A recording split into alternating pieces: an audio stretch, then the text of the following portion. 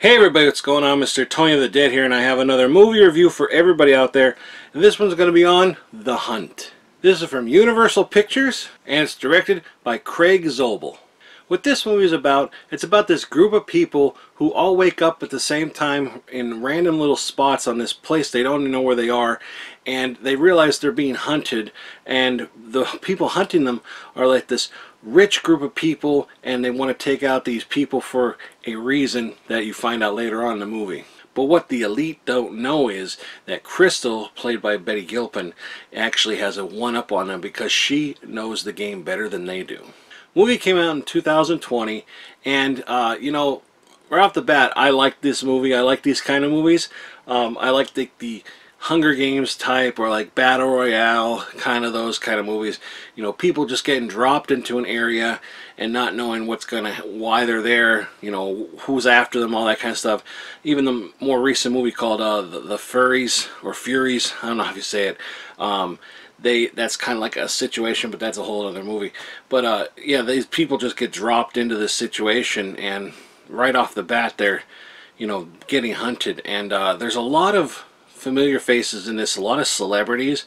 But just because you see a face like, oh, I really like that character, or like, oh, they're gonna make it to the end, don't think that, because anybody can get killed at any moment in time, even right away. So it's a big shock factor with that. Like, wow, I thought that person was going to last a long time because it's so-and-so. Does not matter in this movie. It does not matter in the slightest. But yeah, Betty Gilpin, she played Crystal. People know her from Glow. It has on the back here from Glow. I haven't watched Glow. I watched Glow back in the day, but I haven't watched the Netflix show. But I know her as the, I can't remember her name, but she was the nurse on Nurse Jackie. And she was like that, you know, the nurse that basically slept with everybody, but she wasn't very good with at her job, like at all. Incredibly hot, sexy woman. And she plays a totally different character on here, like totally different. She's kind of like, in a way, like you know, redneck-ish in a way. You know, she just seems like a person who has skills that they don't realize that she has these skills. And, you know, you kind of figure this out like the first time you see her. Everybody else is panicking, and she's putting like a leaf in the water with like a needle or something, and, you know, for a compass. So, you know, this girl knows what's up. You know, she knows how to survive. And it's a good movie. And then the whole thing with the elitists, the rich people, their whole reasoning behind this, it's not, I don't know if I want to say it, it's not really a spoiler, but there's something that, there's a reason they do this to this group of people, and I don't want to say it because I don't want to ruin that for everybody. You know, it's kind of like a, you know, you find out in a movie. But the area they're in, you know, they don't know where they are. They just get dropped off. It's and the cast of characters for the like the rich people, it's like they're not fighters. They're not, you know, they don't know what they're doing, except for like the main person, which is Hilary Swank, and she's like in charge of all this, and you find that out right away, you know, right away. But she's been training for months and everything, so she's like the only one that actually, you know, has some training and, you know, can probably do some damage. And then when you find out more about the people that are getting dropped in, you might not feel so bad for them. That's all I'm going to say. I'm not going to say why they're there. I'm not going to say, you know, their backgrounds or anything, but you kind of don't feel so bad for them after a while. You know, but hey, it's like you kind of play both sides. You kind of like get not a comedic aspect to it, because it's like there are not, it's not jokey, I shouldn't say, but like there are some like maybe comical moments in it, you know, maybe like slapstick, not slap, I don't know, I can't really explain that, but like, I guess over-exaggerated in a way, you know. You get to see their side of the story, and then you get to see the other side, and it like kind of like pokes fun at both sides of this. So you know, and it deals with more like recent things nowadays too, how you can look at things.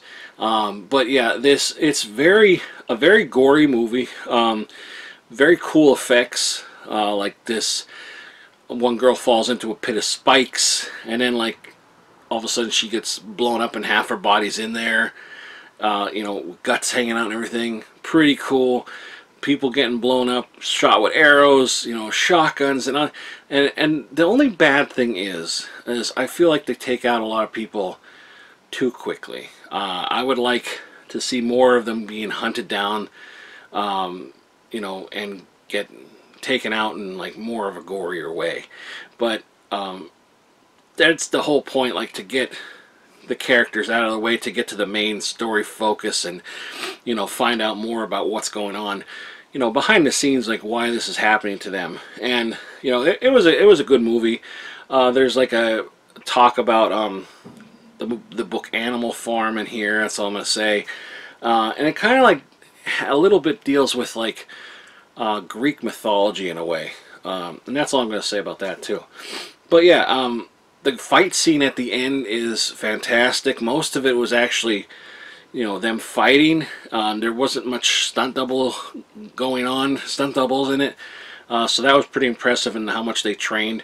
I'm not going to say who's fighting, but how much they trained for the fight at the end and everything. And decent ending too. You know, I enjoyed it. But yeah, the blood and the guts and the story, the fighting and all that, like the celebrities in it, you know, it was a shocker to see, like, especially who the first one is to go. It was incredibly shocking to me. I was like, oh my god, really? But you know, that's how it is. But yeah, I really like this movie. I would definitely watch this again. I think it has rewatchability, and it really makes you think about things nowadays. So now that I'm talking about that, I'll show you, you know, more about this and what's in here. You get a couple bonus features on here. It's crafting the hunt, and it's kind of like, you know, the making of it. Death scene breakdowns, where they obviously break down each death scene. And then there's Athena versus Crystal Hunter or Hunted, and that's about the whole, you know, ending and everything. Very cool. You know, a lot of information, and like I said, they talked to Betty Gilpin, and like I've only seen her character in Nurse Betty, and she's not, or Nurse Jackie. I'm sorry. I've only seen her in that, so like she kind of has this like snobby kind of thing, and it's totally different character. Like she won me over as like a really good actress. Not that I thought she was actually slutty or anything like in Nurse Jackie, but you know, it was so convincing. It's like that's how I picture her.